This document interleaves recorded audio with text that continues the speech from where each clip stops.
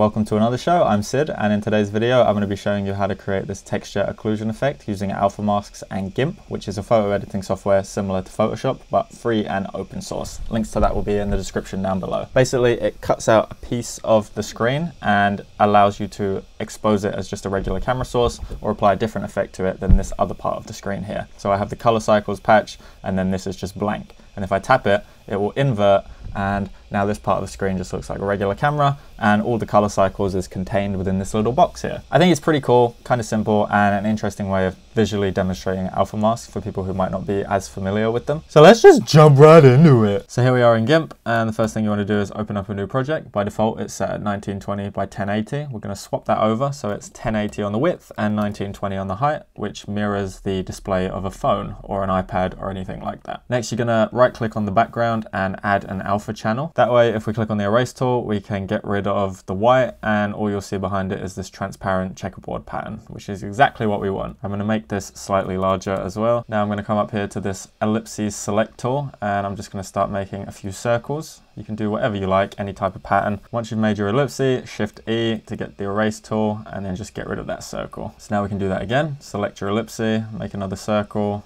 move it into position wherever you want, Shift E for the erase tool, and then just get rid of it. We'll do it one more time down here, maybe a little bit smaller, move it into place, make sure it's as circular as you want, and then erase. And now what I'm going to do is select this rectangle one here. I'm going to create a nice border frame around the edge, and then I'm actually going to right click, and I'm going to go to this select drop down menu here and invert. You can also use Shift I to invert. And now if we go back to the erase tool with Shift E, then I can get rid of everything around the outside edge. So now I've created this little pattern here made of ellipses and rectangles, and I'm going to Command Shift and E, which is how you export, and I'm just going to export that to the desktop, replacing the one that's already there. So we'll get that saved to desktop. You can also hit File, Export As, and it's the exact same process. So once we've got that, we can hide GIMP, and you'll be able to see here on my desktop now, I have this image with all of the circles and the outside edge of the rectangle fully transparent, and all of the white areas still intact, which is great. So now I can close that, and we can create a new project inside of Spark AR. Okay, so here we are, 2D mode, view the patch editor, make yourself a little bit of space, and then take your untitled image or whatever you've named it and drag it into your assets panel. You'll see a little preview down here, so you know it's looking good. And then we're going to right click and add a rectangle. Now that will appear nested inside of a canvas. You want to fill the width, fill the height, and add a material for that. We're going to select our material, change the shader type from standard to flat, and then select our camera up here in the scene. Hit this plus button to extract the texture as a camera texture, which will also appear down here in your assets panel. Then come back to your material, add that camera texture under the diffuse shader properties. So now we have our original camera source projected onto this new rectangle. And what we want to do next is check this alpha box here and add the untitled image that we've created. Again, it will be named whatever you've named yours, and you'll be able to see it in the preview window, but not necessarily in your device. You can see we now have this outside edge here, 3 circles, and if I change the color from white to something more pronounced, you'll be able to see it more clearly. And you can also check this box here to invert the pattern. So I think that's pretty sweet. I'll enlarge this and you get a better sense of what's going on. We now have this blue rectangle around the edge, the 3 dots, and if I check this box again, or uncheck it rather, then it will invert the pattern back to the way it was in GIMP. So this is how an alpha mask works in the most basic sense. It takes the transparent areas of an image and separates them out from the opaque areas. So in this case, it's the circles and the rectangles, and it looks kind of cool, I think. We can also come into our library here, patch assets. I'm going to use the cycles patch because it's the simplest one to see. So select the color cycles patch, import that into my project, and then I'll drag that inside of the patch editor here. And if I select the material, change it back to a white color, just so that things look nice in the final result. Create a patch for that and get it connected up. Then it's a little bit bright, a little bit flashy. I'll slow it down, but you can immediately see it's a pretty sweet effect. I can still drop this down and invert that. So kind of works the other way as well. And I can adjust the opacity, so I can bring it down to about 50.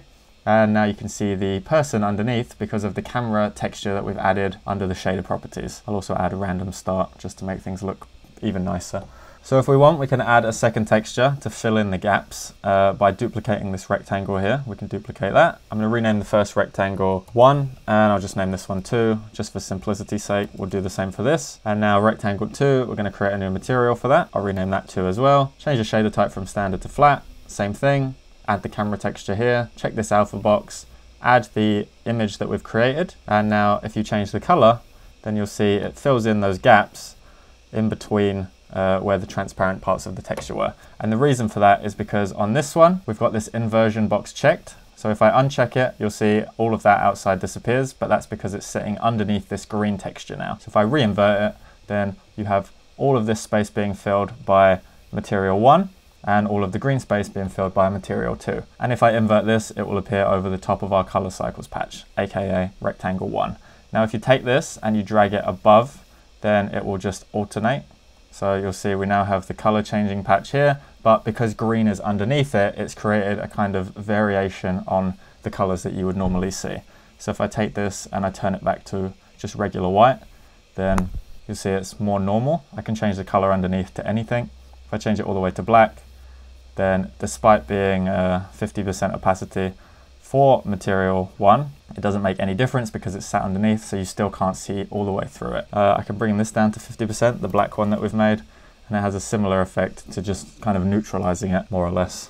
But yeah, we can reverse some of that, get it back to this sort of place. I think it's looking kind of cool. I'll make this a little bit smaller, give myself more room to breathe. Now I'm going to double tap in here, add a screen tap, and I'm going to control select both of these rectangles that we've made, add patches here for the visibility for 1 and 2. And now if I connect this one up, we've got a switch. And if I connect from this one and create a not patch, then connect that up, what this does is it reverses the signal. So what we have here is a screen tap, which goes through into a switch that once flipped goes into this visibility for rectangle 1, turning it on or off, whichever state it's in, it will go to the opposite state.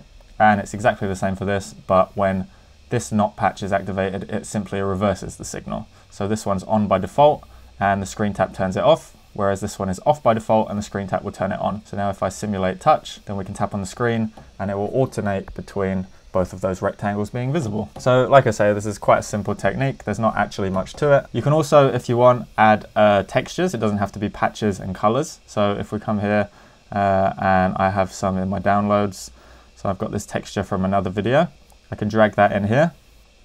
And let's say we want to do it with the green one. I can take this back to white just to keep things simple. And then instead of the camera texture here, we can replace it with the scary grunge, which is from my previous video that I made. There's probably a link up here somewhere. But we can reduce the opacity on that to 50% or just leave it as it is. We can still invert it and it has the same kind of effect, but with this texture applied now. So yeah, this is worth playing around with. It's pretty cool. It actually can be resized as well. So if you want, you can use this to create interesting frames around the outside of your effects. You could get rid of these dots and just have it be a frame. But yeah, I'll bring this down to 50%. We can tap on the screen and if I invert this, then now we get like kind of an even weirder effect. I could bring it down even more. I think it looks cool. What do you think? But anyway, that is the entire effect. I hope you enjoyed this video.